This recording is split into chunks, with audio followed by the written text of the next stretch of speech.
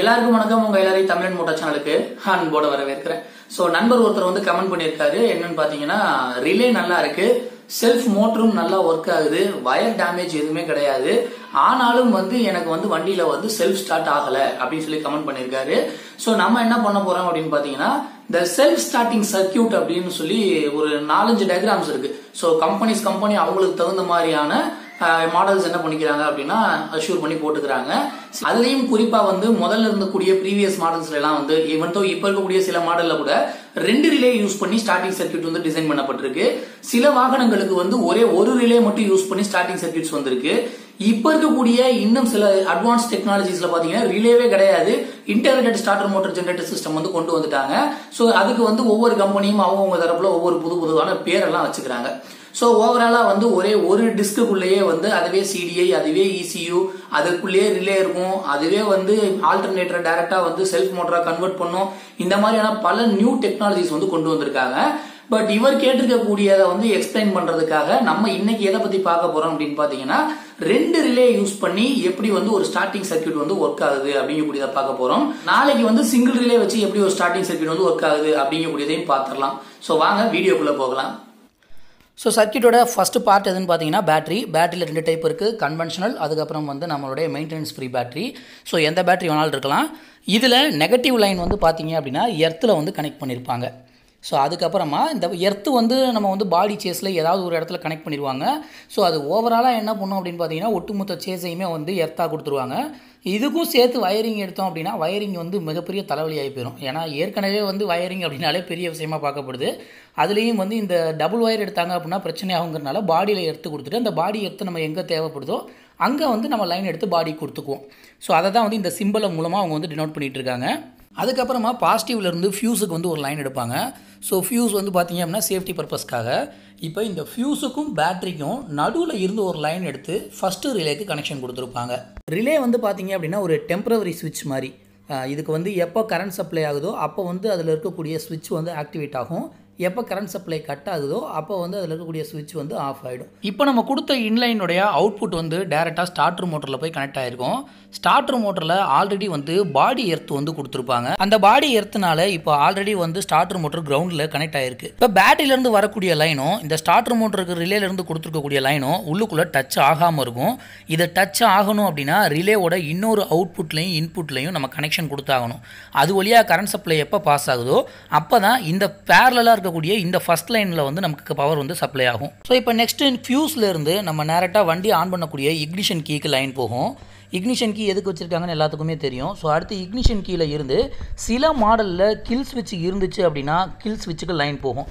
நிறையா பேர் என்ன நினச்சிட்டு இருக்காங்க அப்படின்னா இந்த கில் ஸ்விட்சுங்கிறது வந்து நம்ம i3 சிஸ்டம் மாதிரி அப்படிலாம் நினச்சிட்டு இருக்காங்க. ஆக்சுவலாக இதை ஆஃப் பண்ணிங்க அப்படின்னா இன்ஜின் மட்டும்தான் ஆஃப் ஆகும், மற்றபடி எலக்ட்ரிக்கல் சிஸ்டம்ஸ் பூராமே ஆனில் தான் இருக்கும். இதனால் மைலேஜ் எல்லாம் கூடாது. இடையில யாராவது வந்தாங்க அப்படின்னா நம்ம வந்து அவங்க மேலே இடிச்சிடாமல் இருக்கணும் அப்படிங்கிறத ஒரு சேஃப்டி பர்பஸ்க்காக இதை ஆஃப் பண்ணிங்கன்னா சடனாக இன்ஜின் ஆஃப் ஆகும் இல்லையா. ஸோ ஒரு சேஃப்டி பர்பஸ்க்காக கொடுக்கப்பட்டது தான் இந்த கில் ஸ்விட்ச். ஸோ நெக்ஸ்ட் வந்து பார்த்தீங்க அப்படின்னா கில் ஸ்விட்சில் இருந்து ரிலேக்கு போகும். இப்போ இங்கே தான் என்னென்னு பார்த்தீங்கன்னா இது வந்து செகண்ட் ரிலே. இந்த செகண்ட் ரிலேயில் வந்து 2 இன்புட் இருக்கு இல்லைங்களா. 2 இன்புட்டோட லைனுமே வந்து இந்த ஒரு லைனில் இருந்து 2ஆக பிரிஞ்சு உள்ளே போகும். இப்போ இதில் இந்த ஸ்விட்சாக ஆக்ட் ஆகக்கூடிய லைனுடைய அவுட்புட்டு, அதாவது எப்போ நம்ம பவர் சப்ளை பண்ணுறோமோ அப்போ ஸ்விட்சாக ஆக்ட் ஆகக்கூடிய லைனுடைய அவுட்புட்டு இந்த ரிலேவுக்கு செகண்ட் இன்புட்டாக போகும். இப்போ செகண்ட் ரிலேவில் இருந்து ஒரு அவுட்புட் வந்து ஃபஸ்ட் ரிலேவோட இன்புட்டுக்கு போயிடுச்சு. ஸோ அப்போ செகண்ட் ரிலேயில் நம்ம இன்னொரு லைன் கொடுக்க வேண்டியது என்ன ஆகும் அப்படின்னு பார்த்தீங்கன்னா 2ஆக பிரியும். ஸோ அது 2ஆக பிரிஞ்சு ஒன்று வந்து நியூட்ரல் ஸ்விட்சுக்கு. இந்த நியூட்ரல் ஸ்விட்சுங்கிறது எங்கே இருக்கும் அப்படின்னு பார்த்தீங்கன்னா நம்மளோட கியர் பாக்ஸில் வந்து ஸ்விஃப்ட் ட்ரம் அப்படின்னு சொல்லி ஒரு டிவைஸ் ஒன்று இருக்கும். ஸோ அந்த ஸ்விஃப்ட் ட்ரம்மில் ஒரு பால்ராஸ் மாதிரி கொடுத்துருப்பாங்க. ஸோ அதுதான் வந்து நியூட்ரல் ஸ்விட்சாக வந்து ஆக்ட் ஆகும். அண்ட் செகண்டாக இருக்கக்கூடியது வந்து பார்த்தீங்க அப்படின்னா கிளச்சு ஸ்விட்ச். நம்ம கிளச்சு லிவர் பிடிக்கிறதுலேயே வந்து பார்த்தீங்க அப்படின்னா லிவருக்கு பக்கத்தில் ஒரு சுவிட்ச் ஒன்று கொடுத்துருப்பாங்க. அந்த சுவிட்சுக்கு பேர் தான் வந்து கிளச்சு ஸ்விட்சு. ஸோ எப்போ வந்து இந்த கிளச்சு ஸ்விட்ச் ஆக்ட் ஆனாலோ அல்லது கியரில் இருக்கக்கூடிய நியூட்ரல் ஸ்விட்ச் ஆக்ட் ஆனாலோ நமக்கு அப்போ வந்து இங்கே லைன் சப்ளை போக ஆரம்பிச்சிடும். இது எப்போ கிரவுண்ட் ஆகும் அப்படின்னு பார்த்தீங்கன்னா எப்போ நீங்கள் நியூட்ரல் கியர் போடுறீங்களோ. ஸோ நியூட்ரல் கியரில் வைக்கக்கூடிய சமயத்தில் ஸ்விஃப்ட் ட்ரம்மில் இருக்கக்கூடிய பால்ராஸு பாடியில் டச் ஆகும். அதனால் அப்போ வந்து அங்கே நெகட்டிவ் லைனில் சப்ளை இருக்கும். அதே மாதிரி கிளச்சை எப்போ நீங்கள் பிடிக்கிறீங்களோ கிளச்சை பிடிக்கக்கூடிய சமயத்தில் கிளச்சு ஸ்விட்ச் வந்து ஆக்ட் ஆகும். ஸோ நம்ம எப்போனா நார்மலாக நியூட்ரல் சமயத்தில் வந்து நம்மளுடைய கியர் வந்து நியூட்ரலில் இருக்கும், அப்போ செல்ஃப் அடிப்போம். இல்லை வண்டி கியரில் இருக்குது அப்படிங்கக்கூடிய சமயத்தில் கிளச்சை பிடிச்சி செல்ஃப் அடிப்போம்.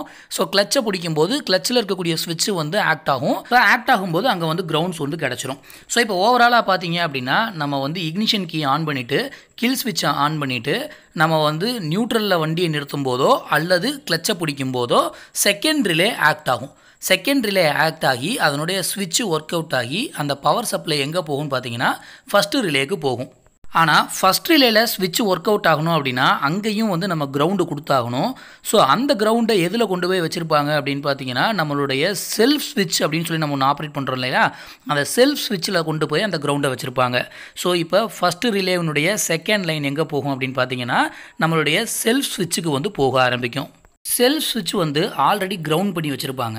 ஸோ இப்போ வந்து நம்ம ஆல்ரெடி வந்து நியூட்ரலில் வச்சுருப்போம் வண்டியை, அப்படி இல்லைன்னா வந்து நம்ம கிளச்சை பிடிச்சிருப்போம் கியரில் இருந்துச்சு அப்படின்னா அந்த சமயத்தில் செகண்ட் ரிலே ஆக்ட் ஆகி ஃபஸ்ட் ரிலேக்கு பவர் சப்ளை போகும். ஆனால் ஃபஸ்ட் ரிலேயில் வந்து நம்ம எப்போ செல்ஃப் ஸ்விட்ச் அமுக்குறோமோ அப்போ தான் ஃபஸ்ட் ரிலே ஆக்ட் ஆகி அந்த மெயின் ஸ்விட்சை வந்து ஆன் பண்ணும், ரிலேக்குள்ளுக்குள்ளே இருக்கக்கூடிய ஸ்விட்சை. ஸோ அந்த ஸ்விட்சை ஆன் பண்ணும்போது தான் பேட்டரியினுடைய டைரக்ட் லைன் எங்கே போகும்னு பார்த்தீங்கன்னா நம்மளுடைய செல்ஃப் மோட்டருக்கு போகும்.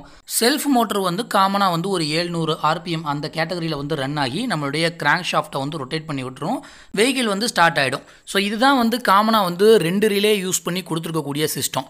இப்போ இதில் ரிலே நல்லா இருக்குது, அவர் சொன்ன மாதிரி ஸ்டார்டிங் ஸ்விட்ச் நல்லா இருக்குது, செல்ஃப் மோட்டர் நல்லா இருக்குது. ஆனாலும் வண்டியினுடைய ஸ்டார்டிங் சிஸ்டம் வந்து ஒர்க் ஆகலை அப்படின்னா ஆட்டோமேட்டிக்காக அவர் செக் பண்ண வேண்டியது எங்கன்னு பார்த்தீங்கன்னா இந்த கிளச்சு ஸ்விட்சும் அதுக்கப்புறம் நியூட்ரல் ஸ்விட்சும். இது ரெண்டுலேயுமே வந்து ப்ராப்பரான கிரவுண்ட் இல்லை லைன் ஏதாவது கட்டாக இருந்துச்சு அப்படிங்கக்கூடிய சமயத்தில் அவருக்கு வந்து ஒர்க் ஆகாமல் போகலாம்.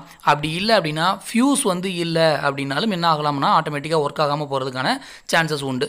ஸோ இதுதான் வந்து இந்த டூயல் ரிலே யூஸ் பண்ணி இருக்கக்கூடிய சிஸ்டம். சிங்கிள் ரிலே சிஸ்டம் வந்து இந்தளவுக்கு காம்ப்ளிகேட்டடாக இருக்காது, அது இதை விட ரொம்ப சிம்பிளாக கொடுத்துருப்பாங்க. ஸோ இந்த ரிலே அப்படிங்கக்கூடியதனுடைய ஃபங்க்ஷன் பற்றி தெரிஞ்சுக்கணும் அப்படின்னு நினச்சிங்கன்னா அதை பற்றி நம்ம ஏற்கனவே ஒரு வீடியோ போட்டிருக்கோம். அந்த வீடியோ வந்து கீழே இருக்கக்கூடிய டிஸ்கிரிப்ஷனில் வந்து கொடுத்துருக்கேன், அதனுடைய லிங்க்கு நீங்கள் தாராளமாக அதில் போய் பார்த்துக்கலாம். ஸோ என்னால் முடிஞ்ச அளவுக்கு உங்களுக்கு வந்து இந்த ஸ்டார்டிங் சர்க்யூட்டை வந்து புரிய வைக்கிறதுக்கு ட்ரை பண்ணியிருக்கேன். பட் ஈவன்ட்டோ இதுலேயும் எனக்கு புரியல, டவுட்ஸ் இருக்குது அப்படிங்கிறவங்க தாராளமாக கீழே இருக்கக்கூடிய கமெண்ட்டில் கேட்க ஆரம்பிக்கலாம். ஸோ இந்த சர்க்யூட் கனெக்ஷன் எல்லாமே வந்து இப்போ நான் உங்களுக்கு வந்து தியரிட்டிக்கலாக தான் சொல்லியிருக்கேன். அட் த சேம் டைம் வந்து ஒரு ரிலே வந்து எப்படி செக் பண்றது அப்படிங்கக்கூடியதை கீழே இருக்கக்கூடிய டிஸ்கிரிப்ஷன்ல வந்து லிங்க் கொடுக்குறேன். அதை பத்தி நம்ம ஏற்கனவே வீடியோ போட்டிருக்கோம், நீங்க அதை பார்க்கல அப்படின்னா தாராளமா போய் பார்த்துக்கோங்க. ஸோ இந்த வீடியோக்கு அப்புறமா உங்களுக்கு இந்த ஸ்டார்டிங் சர்க்யூட்ல ஏதாவது ஒரு கம்ப்ளைண்ட்டோ இல்லை டவுட்டோ இருந்தது அப்படின்னா வண்டியினுடைய பேரை மென்ஷன் பண்ணி கீழே கமெண்ட் பண்ணுங்க. எனக்கு தெரிஞ்சதா சொல்றேன், அப்படி எனக்கு தெரியல அப்படின்னா தேடி சர்ச் பண்ணி பார்த்துட்டு சொல்றேன். ஸோ இவ்வளவு நேரம் உங்களுடைய பொன்னான நேரத்தை ஒதுக்கி இந்த வீடியோவை பார்த்தவங்க எல்லாத்துக்கும் நன்றி, வணக்கம்.